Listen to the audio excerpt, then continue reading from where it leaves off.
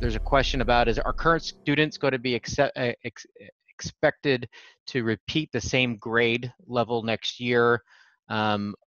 Is everyone going to be passing this year? How is it going to work? GPA concerns, how are GPA concerns going to be handled?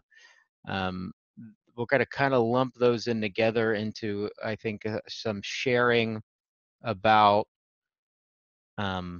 grading, and I'm going to let Dr. Bentz take over while I put up our bullet points from our graphic of what the board action was last night. We will be functioning under a pass and incomplete. We're not doing, some people are looking at pass-fail. We're not doing a pass-fail because we are not going to give up on our kids.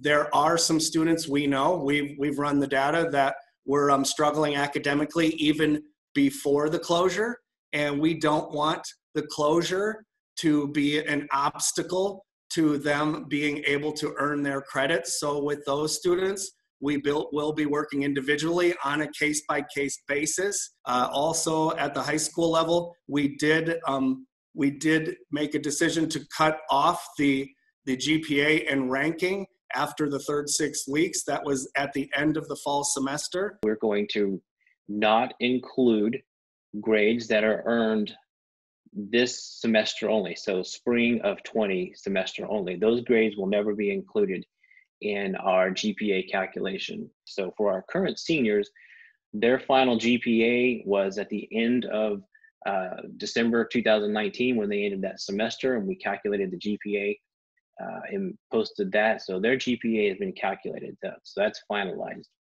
For our coming grades, the classes of 21, 22, 23, as they move forward, the grades that they earn this semester will never be included.